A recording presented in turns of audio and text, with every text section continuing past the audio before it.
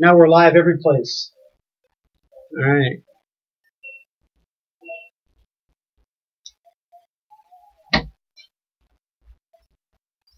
You get good at all this, huh?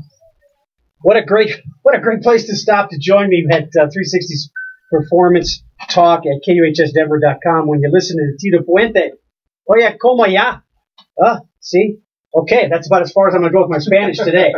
But I'm here with one of my friends, and just a champion all around. And he's going to be a champion again in anything he does. But hopefully, one key thing's coming up for Josh Cuddly Bear Copeland is on New Year's Eve this year out in New York City.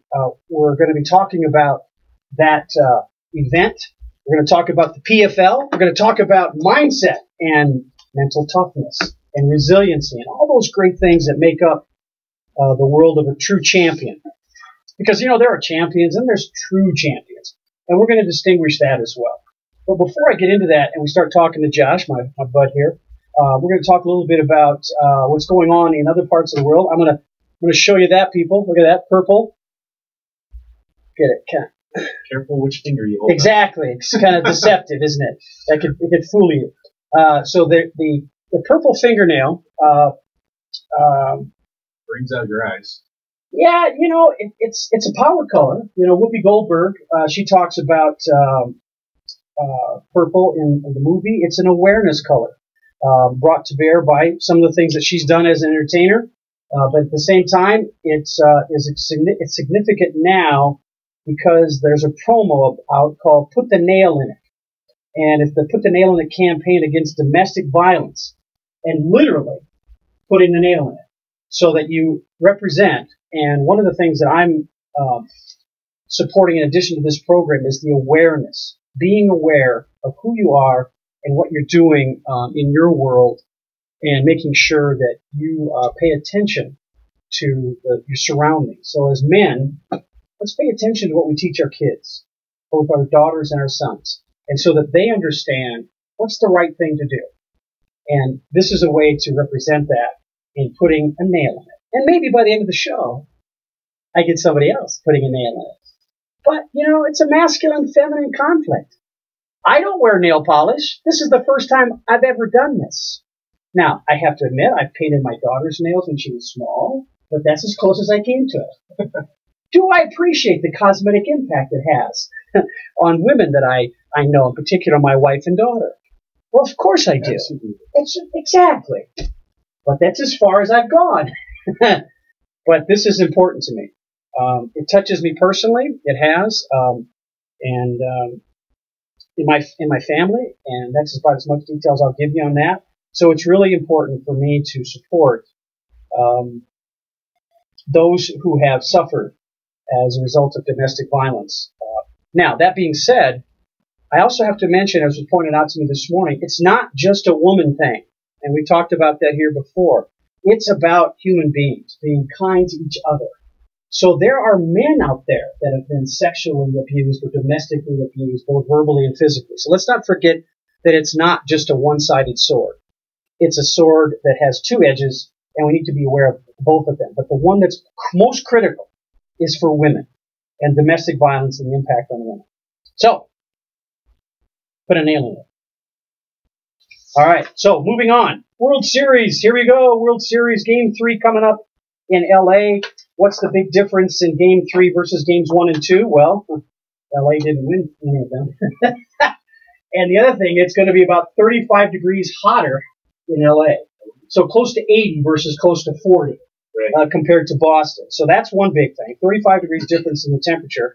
The Dodgers are definitely down 0-2. Couple of points I want to make. J.D. Martinez, in running an extra base hit, slipped on second base as he came around and kind of damaged his ankle a little bit. So he was questionable for a while, but he will be, instead of in the infield, J.D. will be in the outfield and playing right field as it stands today. You've got some key things going on in their lineup with Boston. One of them is J.D., whether he was going to play or not. The other one is the pitching. Rick Porcello is the starting pitcher. You know, for me, that's probably a good choice as a coach. And look, I don't want to be the person that steps in and tries to second guess a coach or general manager. But when you look at the facts about where Pacello has been and what he's done, in game 3, probably a good place to put him, because you're 2 games up. And I'm trying to be very careful not to say anything disparaging about Rick and his efforts on the mound. He's a champion and he's in the World Series, so that goes a long way in substantiating where he's at. Now, what's more important to me is what the Dodgers are doing. And the Dodgers have adding Jock Peterson as a leadoff hitter and moving Chris Taylor down to the number 7 hitter. Now, that's not unfamiliar to Chris. In fact, management for the Dodgers have used that very successfully in the past because Taylor is an impact hitter. He can hit the long ball. He gets on base. His on base percentage is very strong. That's huge. And so the focus for me is on Chris Taylor as well as on Walker Buehler. Now, there's a pick for pitching. Walker Buehler has some outstanding postseason stats. The guy knows how to work his counts just like a hitter would. A pitcher's working his counts and what pitches he throws at what time so that he's maximizing his effectiveness on the mound. And Walker Buehler is one of the best at doing that. So with that being said, I want you to take a look at the odds, the focus on the eyes. I'm going to ask Big Josh here about that too, about focus and your attitude towards the plate. In Game 7, the Dodgers against Milwaukee had to win that game, just like Milwaukee had to win that game to go on to the World Series. But when they took shots of the faces of the LA Dodgers and you looked at their eyes, you saw this intensity, this game face that was on. I mean, it literally was a game face that you could identify was intense.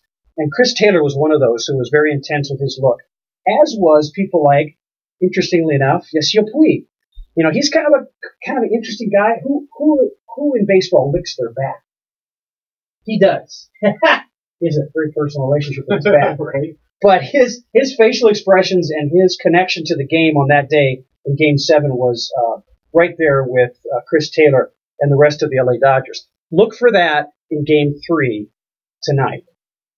And that's about all I got to say about baseball today. It's going to be a good time. It's 8:09 Eastern Time or 6:09. How did I pick 6:09? What's the 09 for? It's a television thing. It's on Fox Sports tonight. YouTube TV has also got it hooked in with the World Series Game 3. Right in Colorado, 6:09. On the West Coast, 5:09. And obviously, East Coast television program people, it's 8:09. So tune in for Game 3 and look for the focus. Look for the mental toughness that represents that focus. All right, NFL. Got some changes. These are some crazy changes going on here. For those of you who follow NFL football, here's something for Denver fans. Be aware on December 15th, little ways out, but the NFL's putting out there, on NFL Network, the game is an 8:20 p.m. game against Cleveland.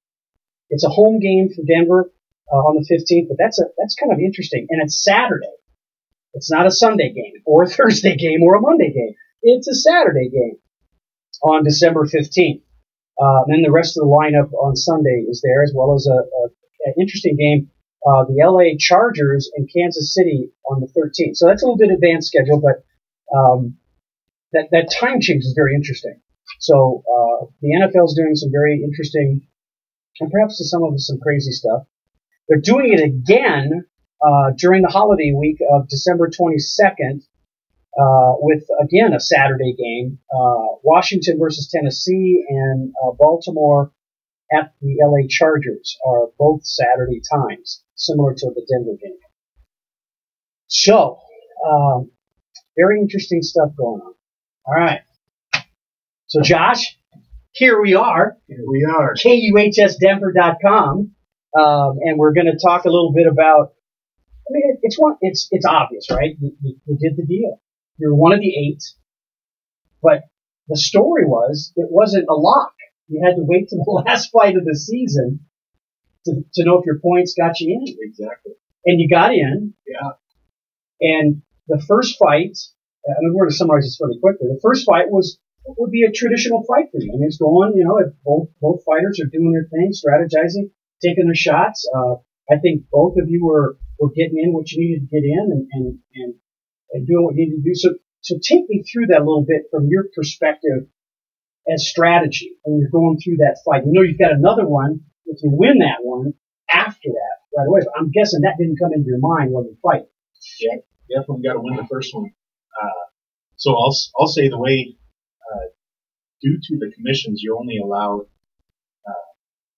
five rounds per fighter a night. So with them wanting to do this, the 8-man tournament, of course you can't do the 3 fights in one night because of that, but they were able to do the semifinals and quarterfinals the same night. And with that being said, the first fight was a 2-rounder, the second fight was a 3-rounder. Mm-hmm. So the way they scored the first fight, it was huge. It's if it, since there's only 2 rounds, if it winds up being a draw, they go back and say whoever won the first round is the winner. Yeah. So the emphasis for me on that fight was come out, be aggressive. Whatever happens, win the first round. Mm-hmm. Because the second round, now it's up to him to finish. To do that. So yeah, that's what was nice. Even I saw the last, it was like a minute 35 seconds or so.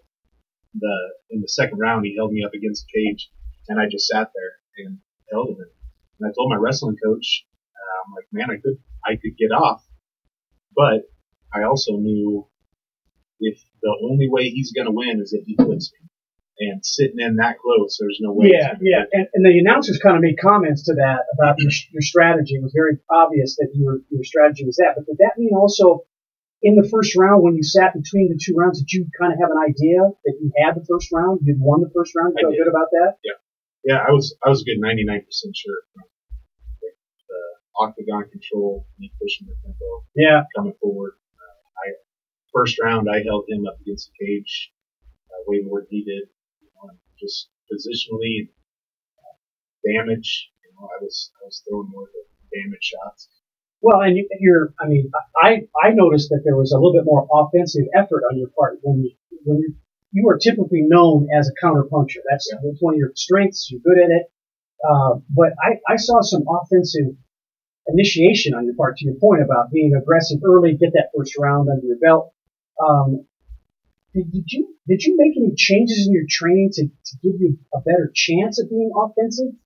Like I noticed they mentioned your footwork was better. It's funny. I started working with my old kickboxing coach, Brian Youngs. Mm-hmm.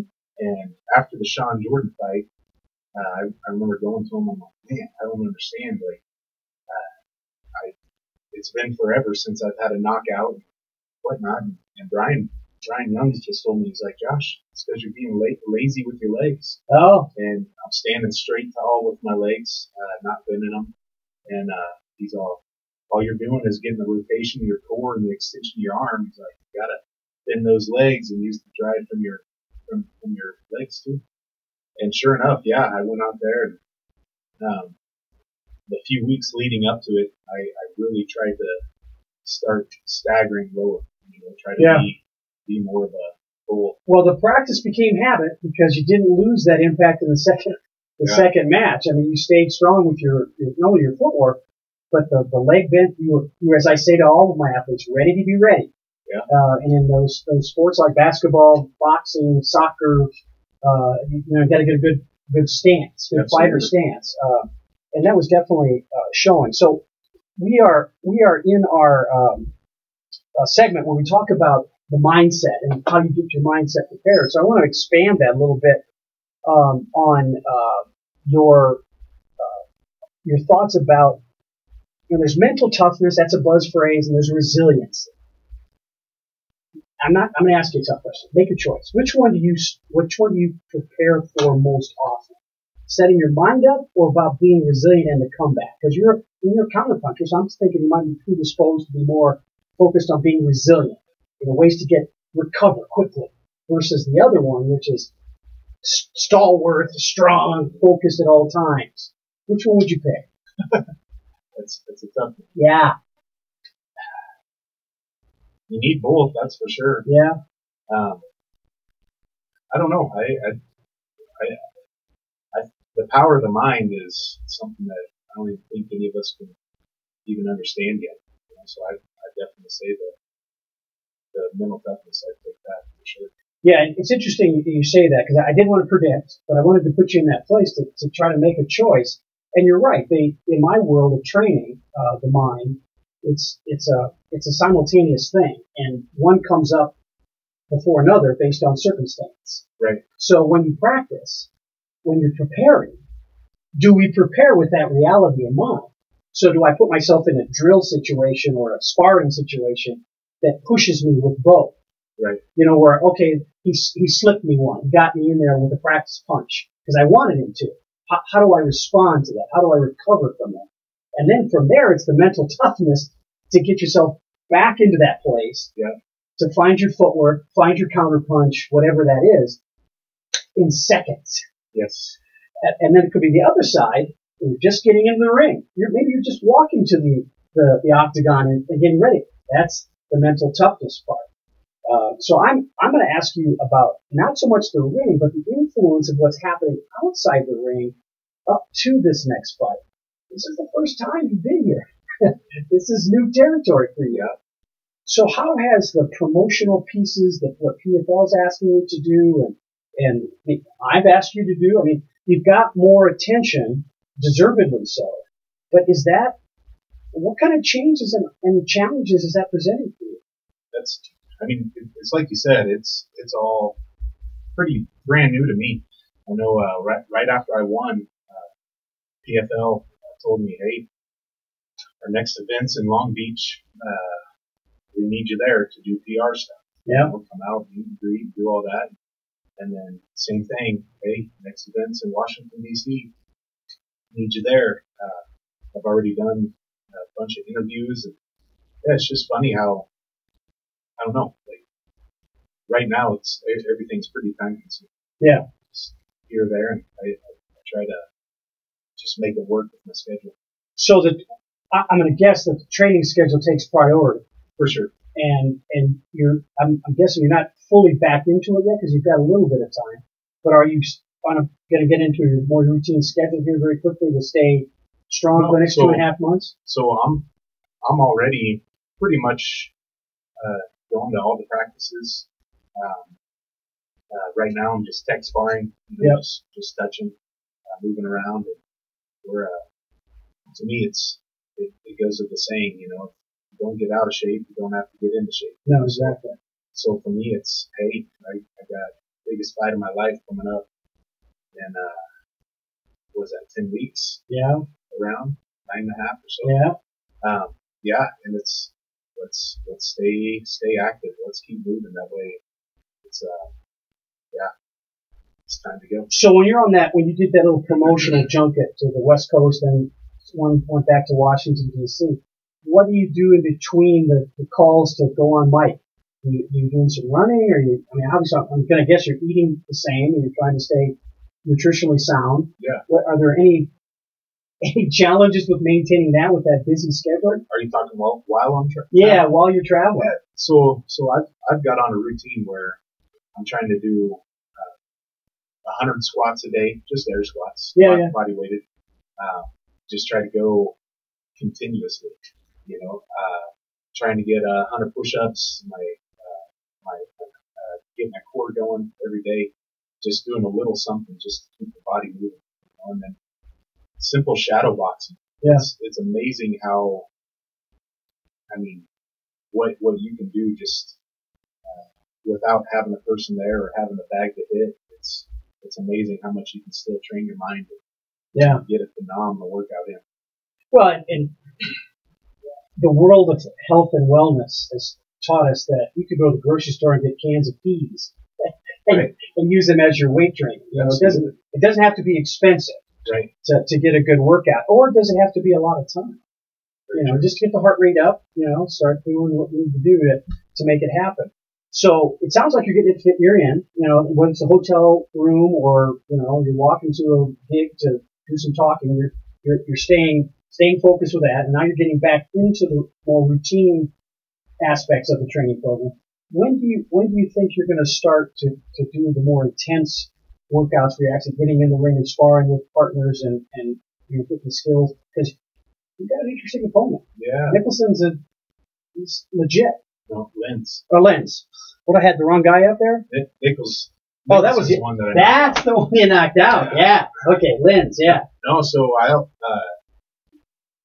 got a little vacation plan. Okay. Going to Costa Rica. Nice. November 2nd through the 8th. And then, I want to say when I get back on the 8th, I think it was 7 weeks and 4 days, 7 weeks, 3 days. Yeah. So basically, I'll have pretty much 7 weeks in my taper week. So, it'll be perfect. That's when I'll tighten up everything. Nice. And get ready to rock and roll. Well, and with that, I'm going to pause just a minute and talk a little bit about some of the folks that support us and the things that they can offer us, but also pointing out that, look, if you get in the ring, it's fighting. It's just two components going at each other. And one might think, well, it's not a lot. What's kind of thinking is involved in that? The fact that you just mentioned that planning process, that the fit of the time frame to get the things in you need, that's calculated. That's right. Statistics, a tactic, a strategy. So I think you might think that fighting is it's rough and tough but it's simple in its movement and its process. But to get there, it's rather complicated. To get the body where it needs to be, the mind and the body connected, those are all good things. So in my effort to do that here at KUHS and 360 Performance Talk, we've got a couple of folks that help us out. We're looking at our germ block, the antiseptic, germicide. Good stuff here. Got to make sure we take a look at that. You can get that at abcare.com. It's germ block. It's alcohol free. That's the point. That's why I like this, because it's not going to hurt the environment. It's as green footprint as you can get with a germicide. And it feels like a lotion. It's good stuff. The other one, and it's interesting, I looked at Josh's scar above his right eye. He got a pretty good ding in his eye, and we're going to talk a little bit about that impact in the fight game with PFL and the lead that they've got and what that means to that. But we've got Empower body care products. You can get this at empowerbodycare.com and try their slogan. Put it where it hurts. It's CBD based. You can get it online, and I'm going to give you a little bit of an insight here. If you use LW010, that's a discount code from me to you, to help you get started on using stuff that helps the aches and pains, whether they're big aches and pains like this guy's got or little aches and pains. The CBD product has a wonderful healing process to it, helps to minimize the discomfort, take care of little cosmetic things and reducing the inflammation. In place there's an inflammation. My sister used it on a mosquito bite, and it worked. So, reduce the itch, irritation was gone. That's an inflammation. So, any place you have an inflammation, like bumps and bruises, empowerbodycare.com. And LW010, people. LW010. Okay. So, Josh, when you're home with your son, does he become a barbell? Right? Pretty much, man. You press the little guy a little bit? He loves it. He's all boy. He loves to climb. He loves to fly. I throw him in the air. Yeah. He loves everything. So how old is he now? Is he 5? He's 5. Yeah. So is he in school full day? Yeah. Kindergarten. Nice. So this is the question for moms and dads. When you have your dad is in the business he's in, does he get to watch the fights? So not. He's never been to a live one. Yeah. But I showed him the knockout punch. Some of the videos and stuff. Yeah, in the past it'd always be like, Dad. Yeah. And then toys. Like yeah. Their attention span. And then it was cool this time because I gave him a little shout out when they were interviewing me at the very end. Yeah. I fast forwarded to showed him the knockout and then let him listen to when I said his name on air and all that. He was sitting in my lap and then he just laid down on my arm and I'm all, did you hear that? And he's all, yeah. Yeah. I said, who was I talking about? He's like, me. And, it was cool. That's very cool. And I asked him, did you like that? And he's like, yeah. Because he was he made mention the other day. He's like, Dad, you're always flying places and you never take me. And I'm like, oh, that hurts. Yeah, I'm like, hey, yeah. just because I'm going places doesn't mean I'm not thinking about it. So There you go. That's good connection. That's for moms and dads to remember that. Make the connection, because many times it's not the contact time, it's the quality time. And quality announcements like that, and him giving him a chance to recognize that he got it and connected. That's good stuff. That's a complete circle of the connection. So are they gonna go with you to New York? I don't know. Yeah. I don't. That's still up in the air. Yeah. Is it scheduling, job schedule kind of stuff that's in the way, or are there other options? I mean, it's a busy time. So yeah. It might be one of those things where I just need to go take care of business. Come back. You take care of that business. You go anywhere you want, son. Go on a vacation after that. Yeah. You can lock and load and go anywhere you want after that. That's really cool. Well, on that particular note, that's a family's call. But you can bet that NBC Sports Network is going to give a good look at that on New Year's Eve at the Madison Square Gardens in New York City. So whether he's with you or they're with you or not in person, they're going to be able to have a chance to take a look at what the fight's all about. And thinking about it from a granddad sort of perspective, it's going to be a late night if they're out there, because the heavyweights are at the end, right? It is, but it'll be daytime fights. That way it's not competing with any parties, ball dropping parties, all that stuff. Oh, so nice. Yeah. It's not like they're gonna be trying to do this at 11 o'clock at night. So give the listeners that kind of span. So it is the lighter weights go first. So I don't know who's gonna go first. So that's PFL's I would assume, they're gonna go from light to heavy. Yeah. But they might mix us up or whatnot. Because every fight's going to be for the million. Every fight's the championship. A belt's being handed out.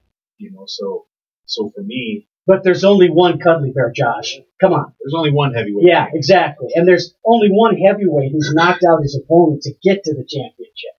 Yeah. So you got some juice here. But on the media side of things, they got to squeeze that juice and make it work. Right. So I would hope that you're going to be that crescendo at the end. Yeah. To bring it. We'll see. We'll see. Well, yeah. But I do know that it'll be during the daytime. Yeah. So hopefully we'll be done and out by 4 or 5 o'clock. Oh, that's sweet. Hopefully. Yeah. Don't quote me on those times, but I know for sure they're not trying to compete with the local people trying to watch it live, right. And then everyone else who gets together for the and that's probably a smart move from a broadcasting standpoint, and just safety and event management and all that kind of stuff. So we will give you more information about those details as they come up to us going forward. You've got about 9 weeks of time to wait for that, and so that let's talk a little bit about PFL. Because they're a relatively new model in the business of ultimate fighting. Yeah. And I quite honestly, it's got me drawn more into it. Now, I've been an old WFL guy from years ago, Roddy Piper kind of thing, the Hulk. That's my genre. Right. So I'm interested in it, but I kind of lost touch with it. Wasn't all that exciting. But this has got my attention. It's a faster pace. It processes well. It keeps you engaged through the league play, watching the points. I think they've got something here. What has been your feedback from fans and your travels out there about that model, and is it working? Man, I would say 100%. I haven't heard one person, not one negative thing.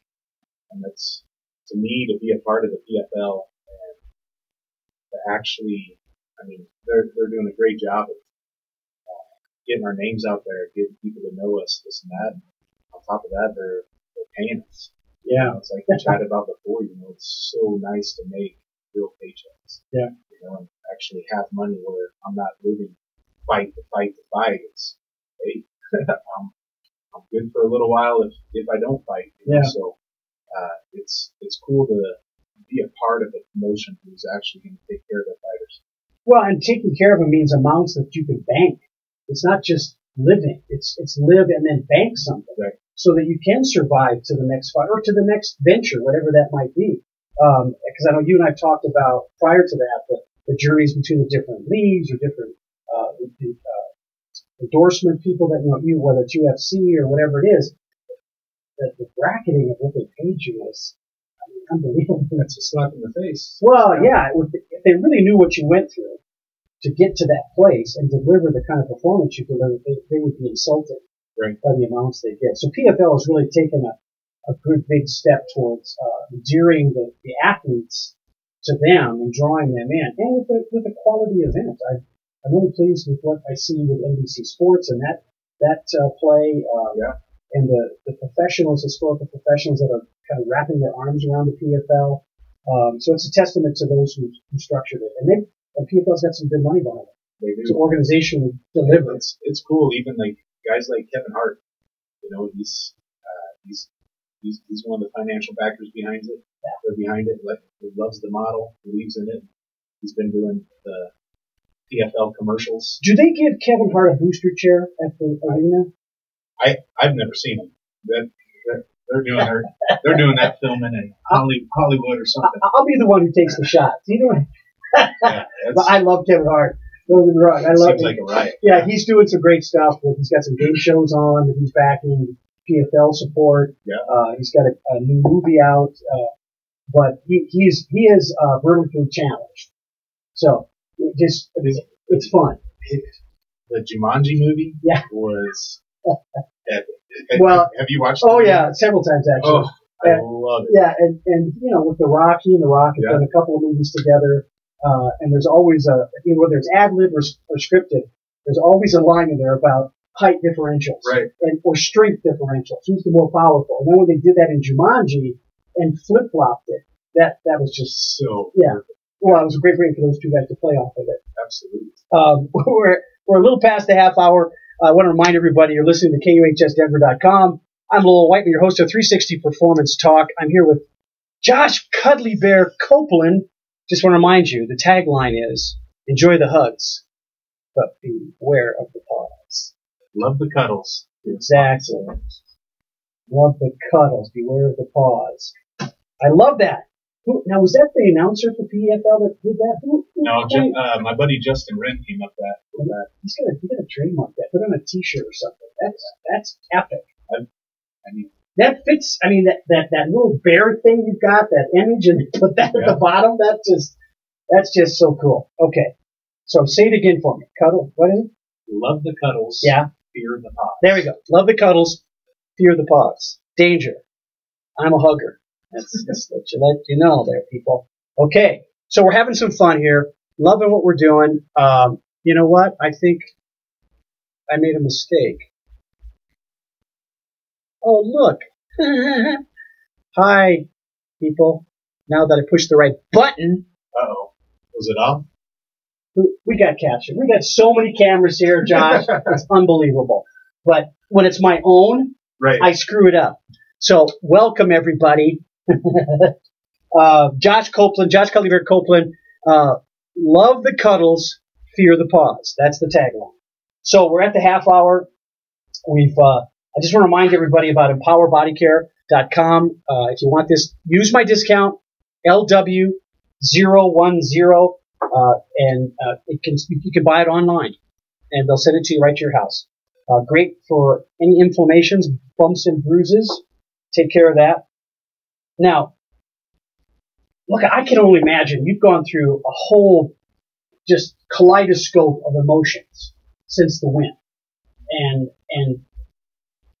is that a challenge? I mean, kind of getting it stabilized and focused a little bit? Or has it just been going so fast you haven't been bothered to think about it? I would say, I don't know that it's been a challenge. It's more the, just the surreal aspect of trying to wrap my head around, did that really just happen? I'm not lying. For the first week, even, I remember sitting there walking around in Long Beach, and I'm just sitting there looking around. I'm like, holy cow! I just had the feeling for a week straight that I was dreaming and I was going to wake up anytime. Yeah. And for me, it's like Boss Rutan and Randy Couture was saying, man, it's a long journey from Josh Copeland's couch, talking just talking about how, like you said earlier, I didn't know if I was going to be in the playoffs or not. Sitting there with my son, watching it unfold. The fact that it went the distance and went the way that I needed it, I felt just honored and blessed in that regard. And then the fact that I was able to go out and fight, not just fight 2 fights, but win 2 fights in a night with so many different variables that could go wrong.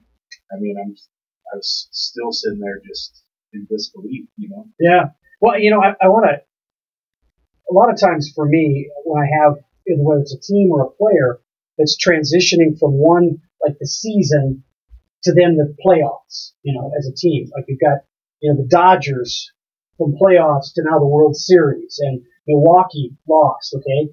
Manage those emotions, but now you've got the Dodgers managing those emotions and shifting from a 7-game series in Milwaukee, and then have to turn around a couple days later and play Boston in Boston. Right. It's, how do you get that mindset? Now, I'm only dealing with 1 or 2 players. I don't get to deal with the team, but I could just see in some of the faces that were shown on television with the Dodgers, they were feeling the impact of that emotional transition and things like environment, the temperature, and the adjustments to that, and the fact that, game 1 of the series, and we get slammed in that first game. And we make it a little tighter the second game, but you could see the resolve wasn't quite there. So are you considering things a little differently in your emotional, managing those emotions going into training? Because I recommend to my guys, take those feelings from that tough, arduous, physically challenging process and wrap your arms around them, really understand them and bring them into that training, to really, galvanize your resolve. Have you thought about that process at all, going into training, using those emotions, using that dreamlike state, to your benefit? Yeah, I mean, for me, it's the opportunity that I have coming up it's almost like that's my coffee in the morning. Yeah. And for me, it's to be honest, I'm going into this fight with a lot of confidence, and that's a lot of times I'll doubt myself or different things, and right now, man, I fully believe that I can win this, and it's not gonna, I don't feel like I need to go out there and need a lucky punch or something. I truly believe that I can beat this guy, and I can put him away, or I can win a 5-round decision. Yeah. Well, and let me reinforce this, not that you haven't already thought through it, but in the early stages, the commentators, when they looked at the film in the night, and they're replaying it over and over again, they're asking questions. Well, how did that was a lucky punch he got in there. That they were dancing around and he did some jabbing and you shifted and then you just threw this punch from wherever it came from. And I'm listening to that language and I'm going, no, watching what's going on there and the movement around the octagon up to that point. He had countered some of your jabs and then he threw some shots that didn't connect. And you use those shots. I mean, I could just see the way, and I've watched you enough to kind of be able to pick it apart, that was a counterpunch that you knew you were throwing. Oh, 100%. It was not I think I'm going to throw this now. I hope I hit something. No, that was my bread and butter. Yeah, and it was a controlled, and you're a long swinger anyway, in many regards, in certain situations like that, the context that was there. But you could just see the control of the pitch of that throw, and your footwork matched it. I mean, you had, as your sparring partner said, you got legs and hips and core in the whole thing. Right. I mean, and it was not I think I'm knocked out. It was like, I just got hit and I'm gone. Right. I mean, he just boop, the pause and the fall, and there was not a lot of movement when he was on the mat. To me, he's good because he's aggressive and he's wild. Yeah. I mean, the guy really doesn't set stuff up from all his spinning stuff, his flying, jumping knees, this and that. He doesn't set it up. He just randomly throws it. And that's why it works half the time, because most guys are like, he shouldn't do that right now. And it's kind of like the guy that punches out here to punch you in the face. You know, it's like, Yeah. why did I look over there? You know, like it shouldn't work, but sometimes it does. But yeah, man, I'm not lying. When it came to Alex, I absolutely love that matchup. He's aggressive and just wild. Well, I love for guys to come. Well, and I know you do, and I'm not going to let this point go. I'm going to keep working on it because the commentators they're going to probably give you more credit going into this next fight about being a calculated fighter. You watch for your opportunities because that's what a counterpuncher does. But at the same time, I think we were amazed and surprised at the offensive intent you had. Yeah. That heretofore you hadn't really shown that offensive intent. You were waiting for the other fighter to do something before you responded. Right. And so more of a defensive footwork, defensive posturing to set your counterpunches up. So I just saw a more complete Josh Copeland come to the mat. That you always had it. It just now it was actually part of the fight. Right. And as you said, it works really well with this crazy flailing kind of guy. Yeah. Coming up. So with that being said, let's transition then to the guy that you're going to face on New Year's Eve in New York City at the Madison Square Gardens. What are you looking for with that? So I'm fighting Felipe Lins, and he's from Brazil. He's been living in Miami for the last year and a half, and he's good, man. He's a jiu-jitsu black belt. Apparently he's one of the instructors down at ATT in Coconut Creek down there. Mm-hmm. Which ATT's one of the largest gyms. A lot of talent that comes out of there. And so he's a stud on the ground, and man, he's got good, crisp striking too. So it is to me, it's going to be a great test. It's I don't know. I just love competing. So. And you're going to train for 5. Yes, you always do. You train for the whole fight. For sure. So your 5 rounds of preparation coming up to go against this competitor, Mr. Lins. Felipe has been known to be. I'll use my jujitsu. I'll use more traditional fighter moves standing up to set up my jujitsu to get you into submissions or to get you into holds because he's pretty confident with that. Is that something you're preparing for? Or is that on target with what I've heard, or there's something more? To me, he has, just from what I've seen, he's not coming from some collegiate wrestling background. Yeah. And to be honest, it doesn't matter how good your striking is, if your wrestling's not good enough to keep on the feet, you're done for. Doesn't matter how good your jiu-jitsu is, if the wrestling's not good enough to get it to the ground, you're done for. So, and for me, that's where I feel like I have improved the most is on my wrestling. And not saying he can't take me down, but I'd be surprised if he does, and I better get up pretty quick. Well, and I think that goes without saying with the art of the fight. You don't want to get yourself on the ground against somebody who's pretty good at that. For sure. And if you can get up as quickly as you can. But I notice a body type difference that may play in your favor.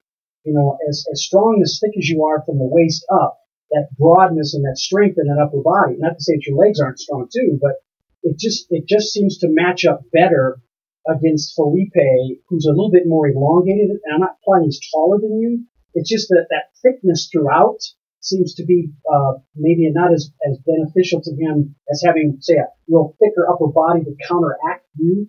Because if you're coming at him offensively, you're going to have a little bit more mass and power on the upper side than what he might have. And not to imply anything about his striking power. He's got good striking power. But it just seems there's just a little bit of physicality benefit that you might have if you're utilizing it in a way that's going to counteract him. What are your thoughts about that? To me, it's catch-22. There's pros and cons to both. Yeah. He'll be a little thinner and longer. I won't say he's 2 inches taller than me, and he's got a 79-inch reach, and I got a 75. So he's got a 4-inch reach on me. So he can touch me when I can't touch him.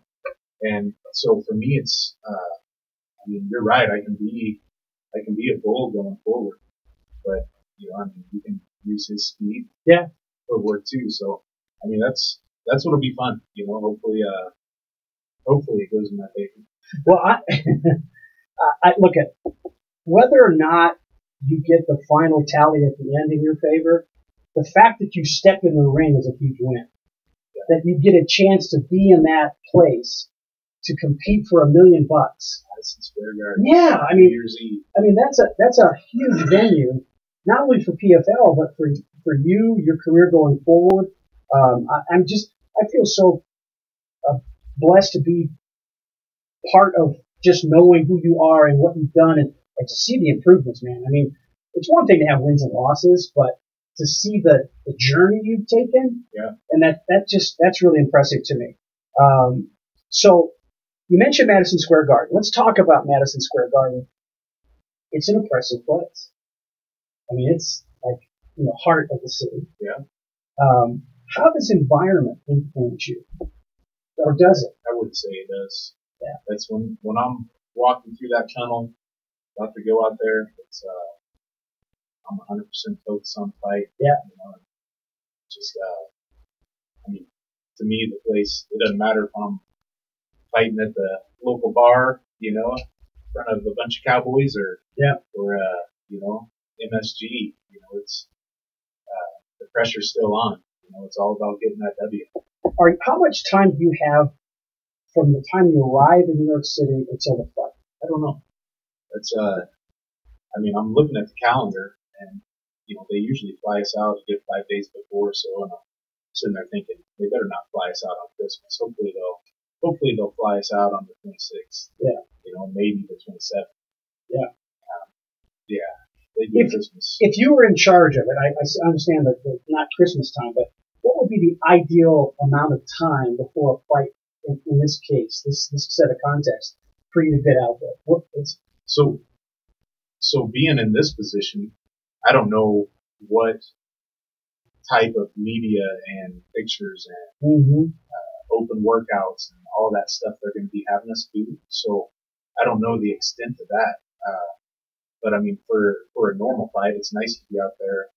I'd say at least the day before weigh-ins. Yeah. That way you got a day to get your bearings, see where coffee is, and whatnot, and then coffee's an important thing, Josh. And then at least get your bearings that day, and then weigh-ins are the next, and then the fights are next. So. I got to make some comments. Lee Beard, thanks a lot, buddy, for joining in. I wish I would have gotten tuned in sooner. You got some amazing trout you're catching, brother. Lee Beard is a guy that I know from NHRA days, and he is a consummate fisherman. Oh, nice. He lives out in Summit County. He's a Colorado boy, but has traveled all over the country, all over the world. And I'm guessing you probably have your fishing rod in your pocket. But he just has some great pictures of his adventures on the waterways of Colorado. So welcome. Thanks for showing up today for us. Reminds me again, we're talking to you at KUHSdenver.com. I'm your host, Lowell Whiteman at 360 Performance Talk. I'm with one of the finest athletes in his sport, but also a good representative of just being a competitor and just processing as a competitor what he knows is the right thing to do to get him to the place where he's the best. And recently, Josh Cuddly Bear Copeland has just gathered in the fruits of that effort and that performance to reward him for all that hard work. And you can't do it alone. I mean, yeah, you're in the ring alone, but a lot of great people brought you there. Absolutely. So who's in your corner? Physically in the corner? I had my head coach, which is Ryan Schultz. Okay. He owns Trials Mixed Martial Arts in Fort Collins. I'm up there 4 days a week working with him. And then we had my kickboxing coach, Brian Youngs, who's he's a stud. Yeah.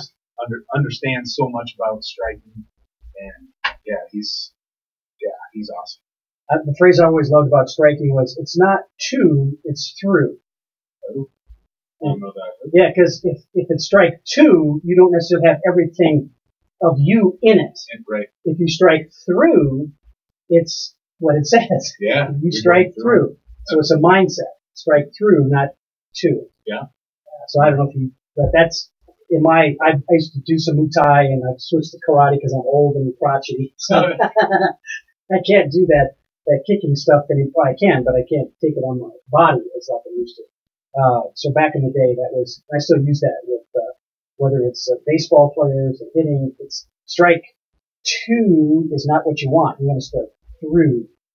Through, not to. But your corner is important to you. Absolutely. And is it different? Is your corner different than a boxing corner? Because in a boxing, they have, like, there's the trainer, the boxing skill person, and then there's that person that takes care of you when in between rounds person. What are some of the duties the corner is doing for you? It's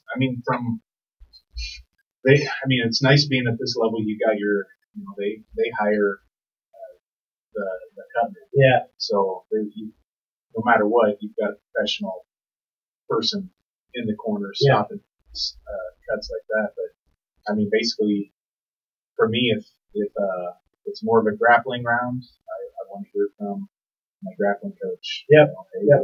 Just an extra set of eyes, because there's a difference in what I'm feeling and what I can see, and then there's that difference of what they can see from the outside perspective. Yeah. So it's nice to hear, hear from the striking coach, the things that he sees. Hey, look for this. It's open when you're doing that. Yeah. And whatnot. So, but besides that, they're there to, just lift me up and help me. And they're immediately outside the ring, and have a position with where your stool is at when they open up and get in, the ring. This is a time when I'm gonna do a little promo, but not a promo. It's related to focus and attention to details, because you said this perspective, right? And there's your perspective in the ring, and there's their perspective. In each of those cases, there is a sensitivity of the details, so that you can have good response time in a timely fashion. Well, back a few years ago, with the football team, I was concerned about response time and paying attention to details and being in the moment, staying in the now kind of mindsets. And I designed an app called Time to Focus. It's a free app on iTunes, and basically what it does is it gets your brain going and responsive. So if you go onto iTunes, and I'm playing with my phone here, and you go and you get this. There's a little 30-second thing right there, little 30-second thing. That's the icon, and it gets a little bit bigger when it's like that. Okay, and you've got that on there, and that's time to focus. So what it does is it gets you to a choice of either 30 or 60 seconds. You can pick how fast you get 30 seconds to find as many numbers as you can.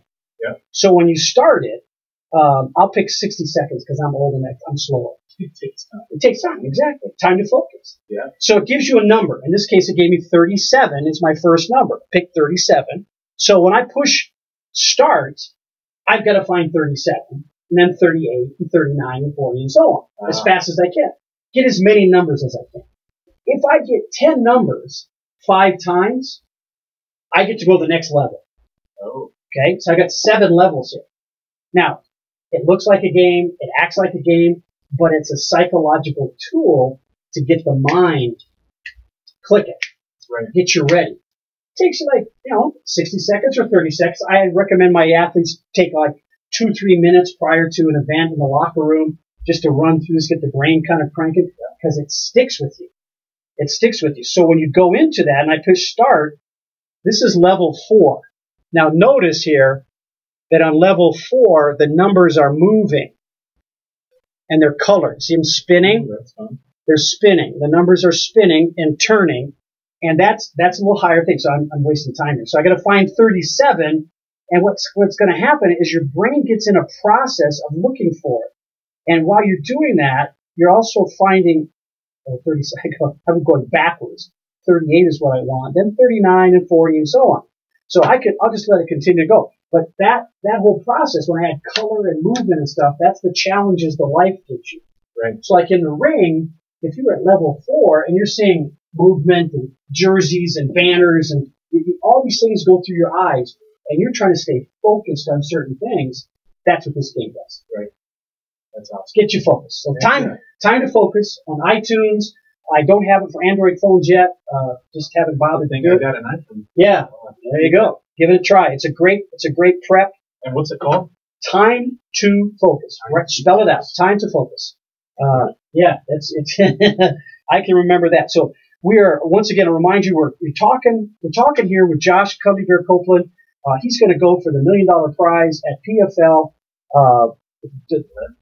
The playoffs are over. It's the $1 million championship in New York City at MSG, the Madison Square Gardens, on the 31st of December, 2018. Tune in on NBC Sports Network. We're going to be continuing to talk about it and sharing information about Josh's travels between now and December 31st. We'll get you details about the show broadcast, the times, and when it's going to be aired on NBC Sports Network. I'm hoping it's an afternoon live broadcast. I'm hoping. But we'll, sure. Yeah. I'll get a hold of PFL and find out about that. We've got about 5 minutes to the hour of noon. As you know, every Friday at 11 a.m. Mountain Standard Time, we are broadcasting our show, 360 Performance Talk, here at KUHSdenver.com. So grateful to everybody that joins us. And Henry Monk is a friend of yours. Yeah. I just hooked up with Henry today on Facebook. He's a great guy. Yeah, he was a source of a great video for me today. The Canadian goose taking on the cattle. Really? Yeah, it's Henry. Thank you so much. That was a great video. Resiliency, Henry. That's our topic today. So thank you so much for that reinforcement of what we're sharing here today with Josh. So Josh, in closing today, what are some things that you'd like to say to people that have been in your corner both physically and emotionally in coming into this next routine of training? What would you like to share with them about their being with you and sharing with you? Well, to me, my head coach Ryan Schultz says it perfect. Every time after practice we break it down, he always finishes with, remember, nobody gets to the top by themselves, and it's the truth. And for me, it's just fun. Like people don't realize how much where I'm at today is.